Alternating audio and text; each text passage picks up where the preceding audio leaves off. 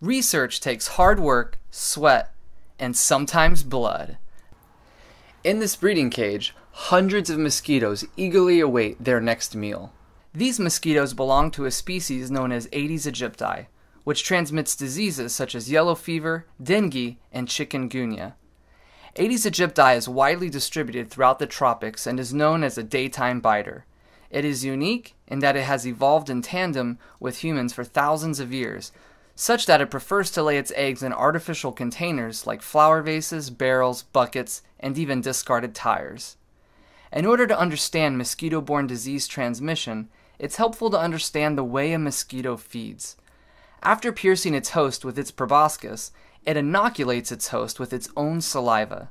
This is because the mosquito's saliva contains a rich mix of proteins that prevent the coagulation of blood, help with digestion, and numb the host against any pain associated with feeding.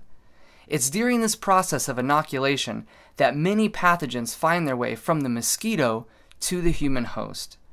After inoculation, the mosquito takes a blood meal, and it's during the blood meal stage that many pathogens find their way from the human host to the mosquito.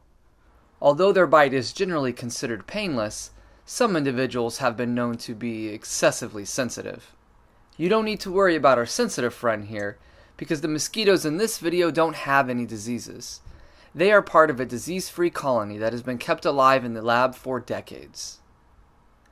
The mosquitoes generally live off of a diluted honey solution, but they require the extra nutrients of blood to lay their eggs.